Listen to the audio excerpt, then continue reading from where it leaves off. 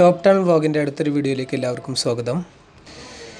10ാം class ബയോളജിയിലെ രണ്ടാമത്തെ ചാപ്റ്ററായ അറിവിൻ്റെ വാതായനങ്ങൾ എന്നുള്ള അധ്യായത്തിലെ പ്രധാനപ്പെട്ട 10 ടോപ്പിക്കുകളാണ് ഞാനിവിടെ പറയാൻ പോകുന്നത്. ഈ പ്രധാനപ്പെട്ട 10 ടോപ്പിക്കുകളും ഏറ്റവും ഇമ്പോർട്ടൻ്റ് ആണ്, പരീക്ഷയ്ക്ക് വരാൻ ഏറ്റവും സാധ്യത കൂടിയ ടോപ്പിക്കുകളാണ്. എല്ലാവരും ഇത് പഠിച്ചിരിക്കണം നിർബന്ധമായിട്ടും. ഒന്നാമതായി കണ്ണിൻ്റെ ഘടന, അത് ശരിക്കും മനസ്സിലാക്കിയിരിക്കണം. അത് വെച്ചിട്ട് ക്വസ്റ്റ്യൻ ഉണ്ടായിരിക്കും.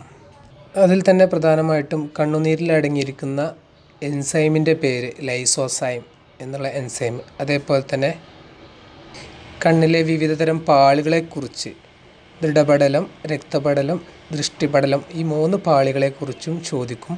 അതിൽ തന്നെ ഇമ്പോർട്ടൻ്റ് ആയിട്ടുള്ളതാണ് കോർണിയ, ഐറിസ്, പ്യൂപ്പിൾ, അതേപോലെ തന്നെ നേത്രനാടി. ഇത്രയും കാര്യങ്ങൾ ഇമ്പോർട്ടൻ്റ് ആയിട്ടുള്ളതാണ്. രണ്ടാമതായിട്ട് അക്വസ് ദ്രവവും വിട്രിയസ് ദ്രവവും അല്ലെങ്കിൽ അക്വസ് ഹ്യൂമറും വിട്രിയസ് ഹ്യൂമറും തമ്മിലുള്ള വ്യത്യാസം. മൂന്നാമതായിട്ട് കണ്ണിൽ എങ്ങനെയാണ് പ്രകാശം ക്രമീകരിക്കപ്പെടുന്നത് എന്നുള്ളതിനെക്കുറിച്ച് ഉറപ്പായിട്ടും ചോദിക്കും. അടുത്തുള്ള വസ്തുക്കളെയും അകലെയുള്ള വസ്തുക്കളെയും നോക്കുമ്പോൾ നമ്മുടെ സീലിയറി പേശികൾക്കും അതേപോലെ തന്നെ സ്നായുക്കൾക്കും ലെൻസിനൊക്കെ സംഭവിക്കുന്ന മാറ്റങ്ങൾ അത് ചോദിക്കുന്നതാണ്.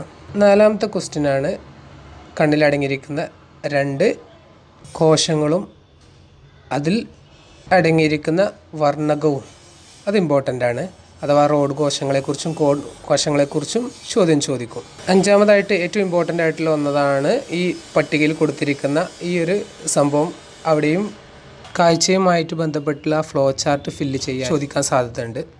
അടുത്തതായിട്ട് ചോദിക്കുന്നത് കണ്ണുമായി ബന്ധപ്പെട്ടുള്ള രോഗങ്ങളാണ്. ആ രോഗം ശാന്തതയും വർണ്ണാന്തതയും ഗ്ലൗക്കോമയും.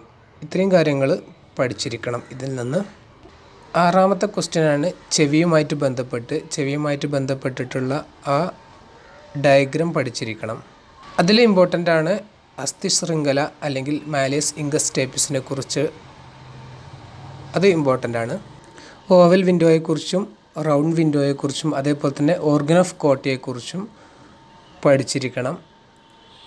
അതേപോലെ തന്നെ അതിന് ഏറ്റവും താഴെയായിട്ട് കൊടുത്തിരിക്കുന്ന ആ ഫ്ലോ ചാർട്ട് ഫില്ല് ചെയ്യാനുള്ള ക്വസ്റ്റ്യൻ ഉറപ്പായിട്ടും വരുന്നതാണ്. ഏഴാമത്തെ ക്വസ്റ്റ്യനാണ് ചെവിയും ശരീര തുലനാവസ്ഥയും.